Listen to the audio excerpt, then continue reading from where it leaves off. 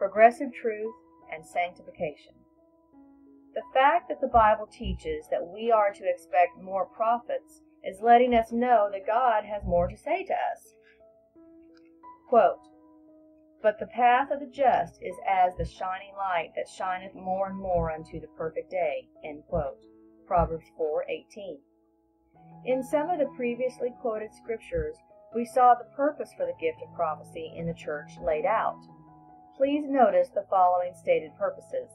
Quote, "And he gave some apostles, and some prophets, and some evangelists, and some pastors and teachers, for the perfecting of the saints, for the work of the ministry, for the edifying of the body of Christ, till we all come in the unity of the faith and of the knowledge of the Son of God, unto a perfect man, unto the measure of the stature of the fullness of Christ."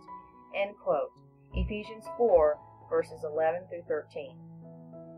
Quote, "I thank my God always on your behalf for the grace of God which is given you by Jesus Christ, that in everything ye are enriched by him, in all utterance and in all knowledge, even as the testimony of Christ was confirmed in you, so that ye come behind in no gift, waiting for the coming of our Lord Jesus Christ, who shall also confirm you unto the end, that ye may be blameless in the day of our Lord Jesus Christ." End quote. 1 Corinthians chapter 1, verses 4 through 8. The coming to fruition of these things is also called sanctification in the Scriptures. Quote, "To open their eyes and to turn them from darkness to light, and from the power of Satan unto God, that they may receive forgiveness of sins and inheritance among them which are sanctified by faith that is in me." End quote. Acts 26, verse 18. Quote, "So then faith cometh by hearing, and hearing by the word of God." End quote. Romans 10, verse 17.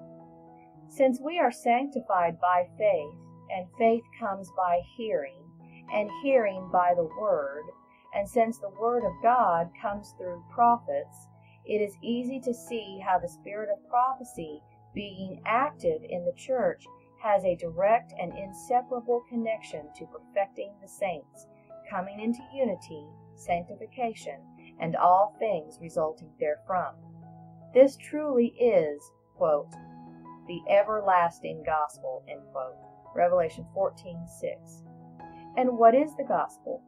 Quote, "For I am not ashamed of the gospel of Christ, for it is the power of God unto salvation to every one that believeth, to the Jew first, and also to the Greek."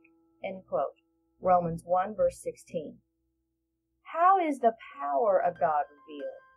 Quote, "For the invisible things of him from the creation of the world are clearly seen, being understood by the things that are made, even his eternal power and Godhead, so that they are without excuse." End quote.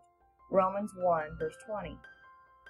The truth that the power of God in relation to faith is revealed in creation is also spoken of in the epistle to the Hebrews. Quote, "Now faith is the substance of things hoped for, the evidence of things not seen. For by it the elders obtained a good report.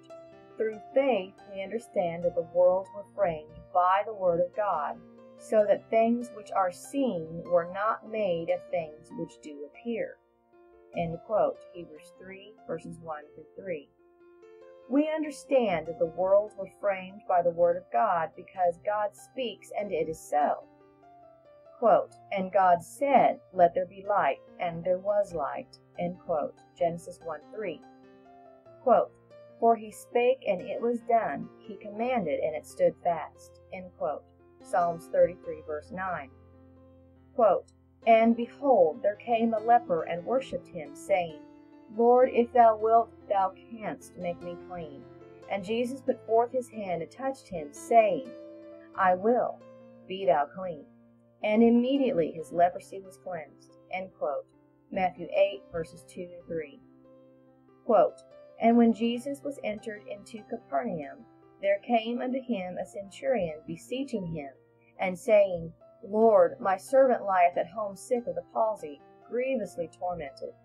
And Jesus saith unto him, I will come and heal him.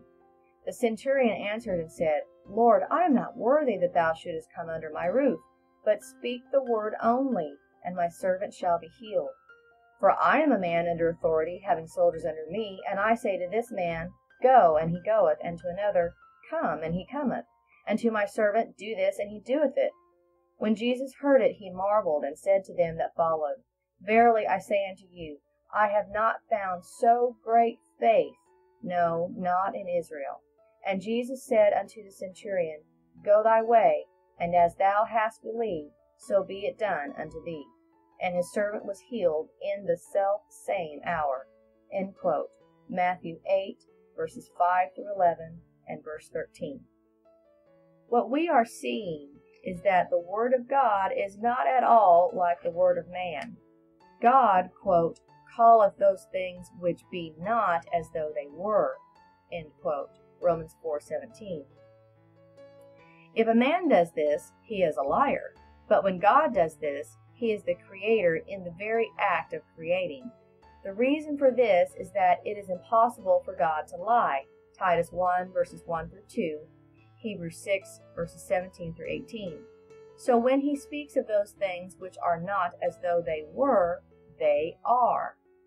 Quote, For this cause also thank we God without ceasing, because when ye received the word of God, which ye heard of us, ye received it not as the word of men, but as it is in truth the word of God, which effectually worketh also in you that believe. End quote. 1 Thessalonians 2, verse 13. To emphasize the point, it is the word of God itself which does the work. So why is this important in regards to the subject of the spirit of prophecy?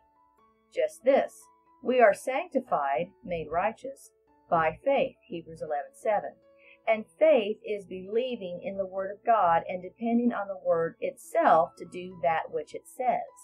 And since the Word of God always comes through the spirit of prophecy, when we cut off the Spirit, we cut off the Word, and thus faith and righteousness, and are then left in our sins, as that which is not of faith is sin. Romans 14:23.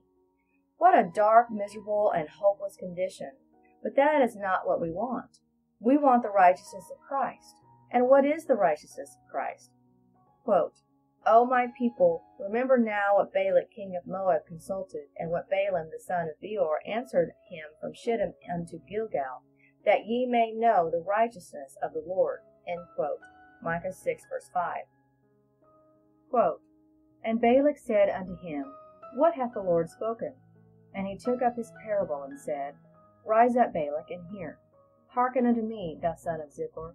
God is not a man, that he should lie, neither the Son of man, that he should repent. Hath he said, and shall he not do it? Or hath he spoken, and shall he not make it good? End quote. Numbers 23, verse 19. The righteousness of the Lord is his inability to lie.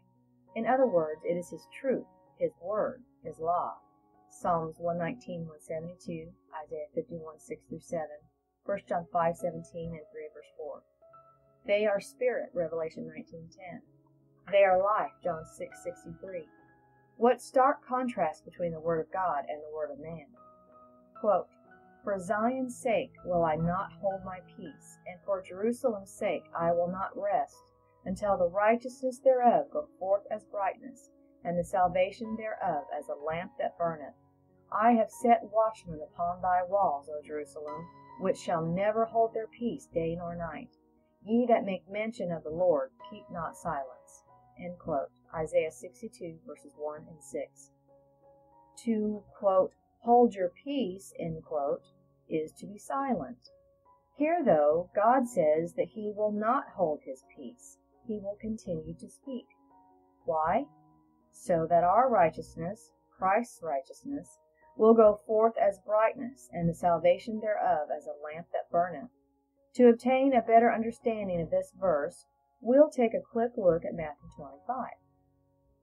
This chapter contains the parable of the 10 virgins, 5 of whom were wise and 5 of whom were foolish. The 5 wise virgins had oil in their vessels as well as in their lamps, Matthew 25:4, whereas the foolish only had oil in their lamps.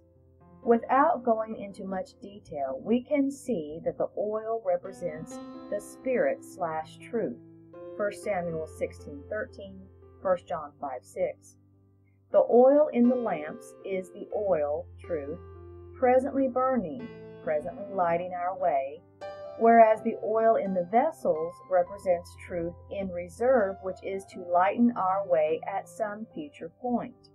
Bringing this back into the context of Isaiah 62:1, we see that the Lord will continue to speak to us so that we will always have present truth, quote, as a lamp that burneth, end quote.